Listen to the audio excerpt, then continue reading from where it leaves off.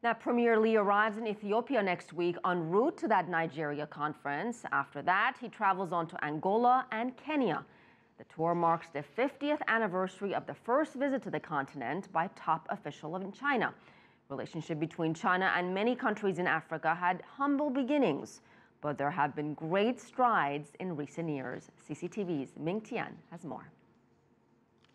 It is a friendship built on mutual respect and equality. Sino-African relations is yielding fruits. Half a century since the initial diplomatic contact, the two sides are getting ever closer. China has become Africa's largest trading partner, while Africa is the fourth largest destination for Chinese overseas investment.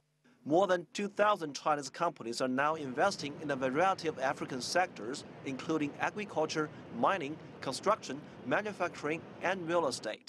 China-Africa Development Fund is one of the major capital providers, which was founded in 2007 after the Beijing summit of the Forum on China-Africa Cooperation. So in the past 6 years, we have already committed investment of $2.4 billion on 64 projects, which covers more than 30 African countries.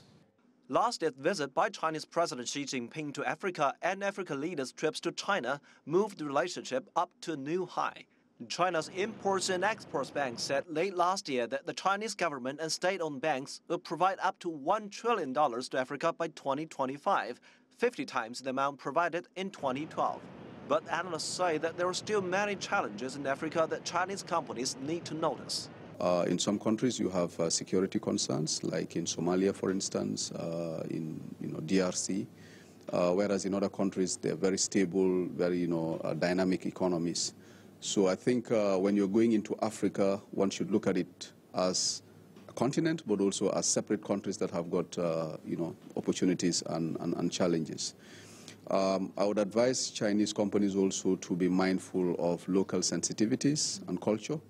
Experts also urge the Chinese government to come up with more measures to support private businesses going to Africa.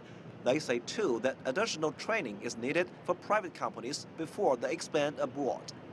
Ming Tian, CCTV.